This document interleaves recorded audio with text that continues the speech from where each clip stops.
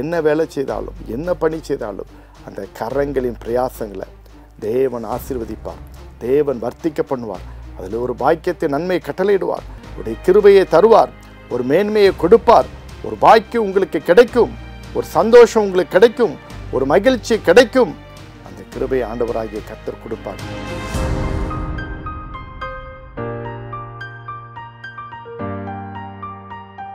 என் அன்பு சகோதர சகோதரிகளே, எனக்கு மிகவும் பிரியமான திருச்சபை மக்களே, இயேசுவின் நாமத்தினாலே உங்களை நான் வாழ்த்துகிறேன். இந்த மாதத்தின் முதல் நாள் காலை வேளையிலே உங்களை எல்லாம் சந்திப்பதிலே மகிழ்ச்சி அடைகிறேன். ஆண்டவராகிய கர்த்தர் உங்களை ஆசீர்வதிக்கட்டும். சென்ற மாதம் முழுதும் கண்மணியைப் போல பாதுகாத்த தேவன் இந்த புதிய மாதத்திலே தம்முடைய புதிய கிருபையினாலே புதிய ஆசீர்வாதத்தினாலே உங்களை வழி நடத்துவாராக. கோடை விடுமுறை நாட்களிலே இருக்கின்ற உங்கள் ஒவ்வொருவருக்கும் இந்த வெக்கேஷன், இப்படிப்பட்ட நாட்கள் மிகுந்த மகிழ்ச்சியும் சமாதானத்தையும் சந்தோஷத்தையும் கொடுக்க கர்த்தர் உதவி செய்வாராக. ஆண்டவருடைய கிருபை உங்களோடு கூட இருக்கட்டும். இந்த மாதத்திலும் கர்த்தர் உங்களுக்கு ஆசீர்வாதமாக கொடுக்கின்ற அருமையான ஒரு வாக்குத்தத்தம் உபாகமத்தின் புஸ்தகம் 15ஆம் அதிகாரம் 10ஆம் வசனத்தின் பின்பகுதியை வாசிக்கிறேன், கவனியுங்கள். உன் தேவனாகிய கர்த்தர் உன்னுடைய எல்லா கிரியைகளிலும் நீ கையிட்டு செய்யும் எல்லா காரியங்களிலும் உன்னை ஆசீர்வதிப்பார். Deuteronomy chapter 15 verse 10. The Lord your God will bless you in all your works and in all to which you put your hand. என் அன்புக்குரிய தேவனுடைய பிள்ளைகளே, இன்றைக்கு மாதத்தின் முதல் நாளாக இருந்தாலும் மே 1ஆம் தேதி லேபர்ஸ் டே, தொழிலாளர் தினம் என்று நாம் ஆசரிக்கின்றோம். அந்த நாளை நினைவு கூறுகின்றோம். தொழிலாளர்கள் என்று சொல்லும்போது பல தொழில்களை செய்கிறவர்களை குறித்து இது சொல்லப்பட்டிருக்கிறது. ஒருவேளை என்னை பொறுத்தவரை நான் ஒரு போதகராக, ஒரு ஆயராக பணியாற்றுகிறேன். ஒருவேளை எனக்கும் இது பொருத்தமானதாக இருக்கும். அதே போல் யார் எந்த ஒரு வேலை செய்தாலும் சரி, அந்த பணியை செய்கின்ற அனைவருக்கும் ஒருவேளை ஒரு பிளம்பராக இருக்கலாம், ஒரு மேசனாக இருக்கலாம், அல்லது ஒரு எலக்ட்ரிஷியனாக இருக்கலாம், ஒரு டெக்னிக்கல் பர்சனாக இருக்கலாம். ஏதோ ஒரு வேலையை நம்முடைய அன்றாட வாழ்க்கைக்காக நாம் செய்து கொண்டிருக்கிறோம். அப்படிப்பட்ட சூழலிலே தொழிலாளர் தினம் என்று சொல்லும்போது எல்லாருக்காகவும் ஆண்டவர் கொடுக்கின்ற ஒரு வார்த்தை. ஒருவேளை நீங்கள் சொல்லலாம், போதகராக ஆயராக இருக்கிறோம், நீங்களும் உங்களை தொழிலாளர்கள் என்று சொல்லியிருக்கிறீர்களே என்று சொல்லலாம். எஸ், ஆண்டவருடைய திராட்சை தோட்டத்திலே வேலை செய்கிற ஒரு தொழிலாளர்கள் தான். அப்படி நாம் எடுத்துக்கொள்ளணும். என் அன்புக்குரிய தேவனுடைய பிள்ளைகளே, இந்த நாளிலே ஆண்டவர் நமக்கு கொடுக்கின்ற அருமையான ஒரு வார்த்தை, உன் தேவனாகிய கர்த்தர் உன்னுடைய எல்லா கிரியைகளிலும் நீ கையிட்டு செய்யும் எல்லா காரியங்களிலும் உன்னை ஆசீர்வதிப்பார். இன்னொரு வசனத்தை நான் வாசிக்கிறேன். அதே உபாகமம் 14ஆம் அதிகாரம் 29ஆம் வசனத்தின் பின்பகுதியை பாருங்கள். அப்பொழுது உன் கை செய் வேலையெல்லாம் உன் தேவனாகிய கர்த்தர் உன்னை ஆசீர்வதிப்பார். Deuteronomy 14 verse 29. The Lord your God may bless you in all the works of your hand which you do. நீ கையிட்டு செய்கிற எல்லா காரியங்களிலும் உன் கிரியைகளில் எல்லாம் உன் தேவனாகிய கர்த்தர் உன்னை ஆசீர்வதிப்பார் என்று சொல்லப்பட்டிருக்கிறது. எனக்கு அருமையான, எனக்கு பிரியமான தேவனுடைய பிள்ளைகளே, இந்த மாதத்தின் முதல் நாளிலே ஆண்டவர் நமக்கு கொடுக்கின்ற காரியம், நாம் யாராக இருக்கலாம், எந்த விதமான பணிகள் செய்யலாம். கர்த்தர் சொல்கிறார், நீ கையிட்டு செய்கிற சகல காரியங்களையும் நான் ஆசீர்வதிப்பேன். உன் கை செய்கின்ற காரியங்களிலே என்னுடைய ஆசீர்வாதம் இருக்கும் என்று ஆண்டவராயே கர்த்தர் சொல்லியிருக்கிறார். என் அன்புக்குரிய தேவனுடைய பிள்ளைகளே, அப்படி என்றால் இதில் நான் பாகுபாடு பார்க்க வேண்டிய அவசியம் இல்லை. சின்ன வேலை, பெரிய வேலை, அல்லது அந்த வேலை, இந்த வேலை. ஆண்டவர் உங்களுக்கு என்ன வேலை கொடுத்துருக்கிறாரோ அந்த வேலையில் நீங்கள் உண்மையாக இருங்க. அந்த வேலையில் கடமையை உணர்ந்து செயல்படுங்க. அந்த வேலையில் நீங்கள் உண்மையாக இருக்கும்போது ஆண்டவர் உங்களை உயர்த்துவார். உண்மை உள்ள மனுஷன் பரிபூர்ண ஆசீர்வாதத்தை பெறுவான் என்று வேதம் சொல்லுகிறது. கொஞ்சத்தில் உண்மையாக இருந்தால் அநேகத்தின் மேல் உன்னை அதிகாரியாக வைப்பேன்னு ஆண்டவர் சொல்லியிருக்கிறார்.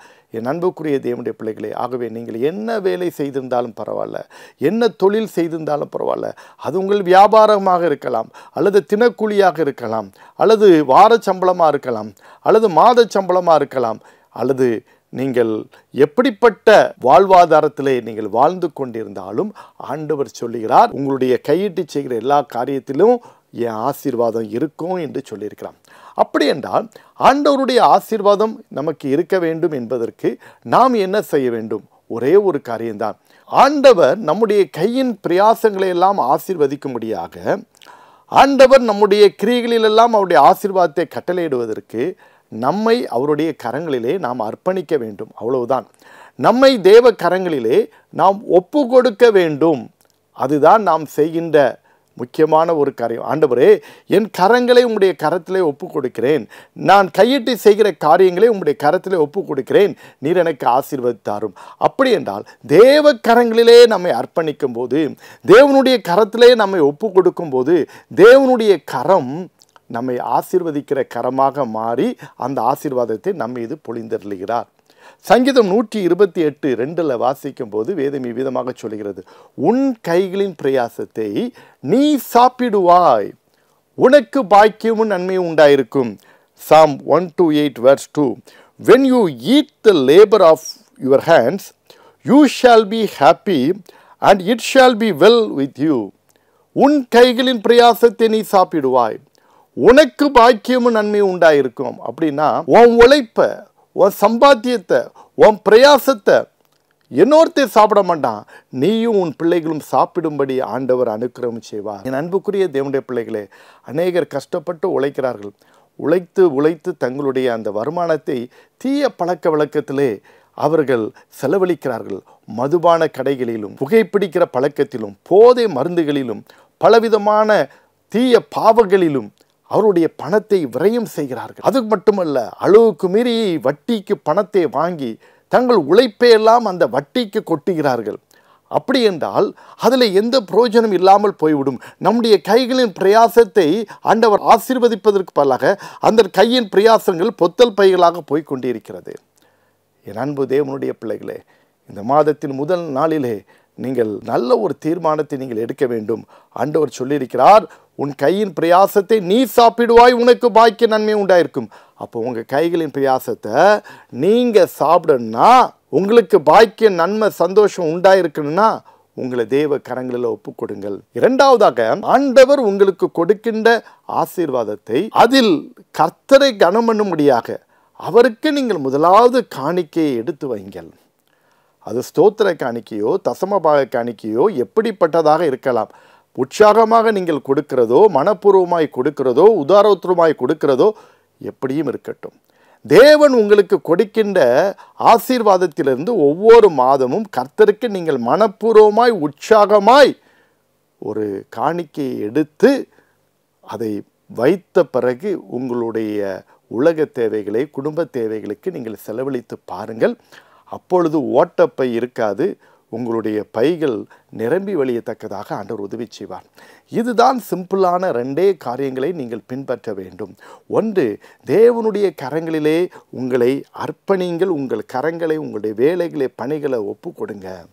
2வது, ஆண்டவர் உங்களுக்கு கொடுக்கிற ஆசீர்வாதத்தில் மனப்பூர்வமாக உற்சாகமாக அவருக்கென்று ஒரு பகுதியை காணிக்கையாக எடுத்து வைங்கள். அதற்கு பிறகு செலவழித்து பாருங்கள். தேவனுடைய வசனத்தின்படி நீங்கள் கையிட்டு செய்கிற எல்லா வேலையிலே உங்கள் தேவனாகிய கர்த்தர் உங்களை ஆசீர்வதிப்பார் என்று சொன்ன வாக்கு தத்தத்தின்படியே அவர் உங்களை ஆசீர்வதிப்பார். கர்த்தர் உங்களை ஆசீர்வதிப்பார். நிச்சயமாக அந்த பாக்கியத்தை நீங்கள் பெறுவீர்கள். உங்கள் இருதயம் சந்தோஷப்பட்டு பூரிக்கும். அது மட்டுமல்ல, உங்கள் கைகளின் பிரயாசத்தை நீங்கள் சாப்பிடுவீர்கள். உங்களுக்கு பாக்கிய நன்மை உண்டாயிருக்கும். அப்போது நீங்கள் என்ன வேலை செய்தாலும், என்ன பணி செய்தாலும் அந்த கரங்களின் பிரயாசங்களை தேவன் ஆசீர்வதிப்பார். தேவன் வர்த்திக்க பண்ணுவார். அதில் ஒரு பாக்கியத்தை நன்மை கட்டளையிடுவார். அவருடைய கிருபையை தருவார். ஒரு மேன்மையை கொடுப்பார். ஒரு பாக்கியம் உங்களுக்கு கிடைக்கும். ஒரு சந்தோஷம் உங்களுக்கு கிடைக்கும். ஒரு மகிழ்ச்சி கிடைக்கும். அந்த கிருபையை ஆண்டவராகிய கர்த்தர் கொடுப்பார். இந்த மாதத்தில் இப்படிப்பட்ட ஆசீர்வாதத்தினாலே நீங்கள் நிரம்பி வழியும்படியாக உங்களுக்காக நான் ஜெபிக்க போகிறேன். சோர்ந்து போகாதிருங்கள். ஐயோ, எனக்கு சரியான வேலை இல்லையே, நான் பொருளாதாரத்தில் கஷ்டப்படுகிறேனே, என் வருமானம் ரொம்ப குறைவாக இருக்கிறதே அப்படின்னு நீங்கள் பல விதத்திலும் நீங்கள் குழம்பிப்பே இருக்கலாம். ஆனால் இன்றைக்கி அந்த குழப்பத்திற்கெல்லாம் கர்த்தர் ஒரு முற்றுப்புள்ளி வைக்கிறார். என்ன முற்றுப்புள்ளி? உன் கைகளின் பிரயாசத்தை நீ சாப்பிடுவாய், உனக்கு பாக்கிய நன்மை உண்டாயிருக்கும்.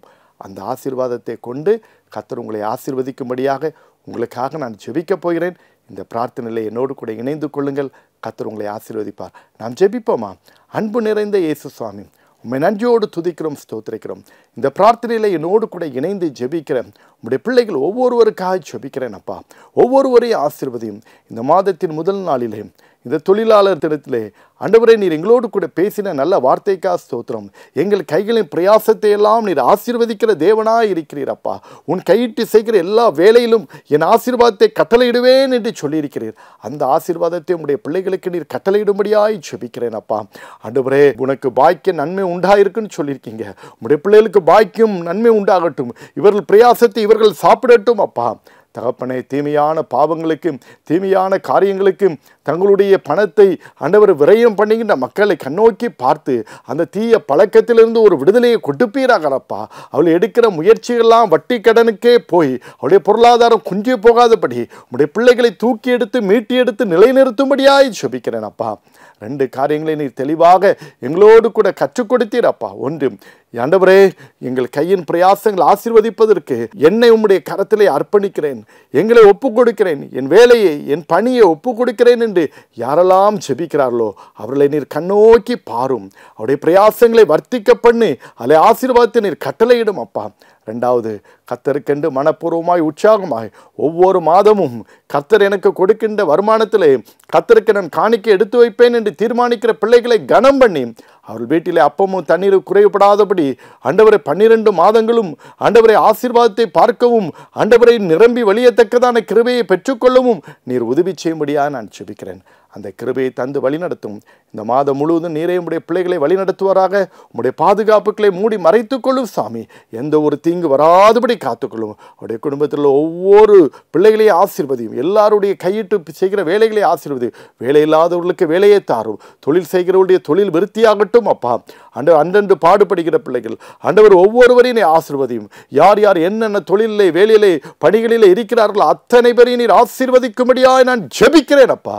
உம்முடைய ஊழியத்தை செய்கிற பிள்ளைகளே நீர் ஆசீர்வதியும். ஆண்டவர் உம்முடைய திராட்சை தோட்டத்திலே பணி செய்வதற்கு இன்னும் உம்முடைய கிருபைகளை உம்முடைய ஆசீர்வாதங்களை நீர் தந்து வழி நடத்தும்படியாக ஜெபிக்கிறேன்.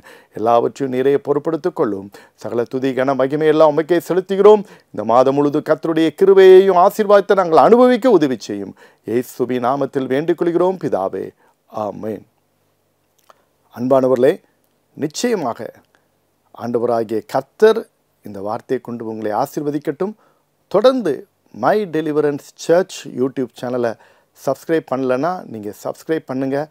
நம்முடைய ஞாயிற்றுக்கிழமை ஆராதனை ஒவ்வொரு ஞாயிற்றுக்கிழமையும் காலை 9:30 மணிக்கு நடக்குது. தவறாமல் வாங்க, அநேகருக்கு சொல்லுங்கள். நம்முடைய யூடியூப் சேனலில் வருகின்ற அனைத்து நிகழ்ச்சிகளையும் பாருங்கள். ஆண்டவராகிய கர்த்தர் தாமே உங்களை ஆசீர்வதிப்பாராக. God bless you all. Thank you.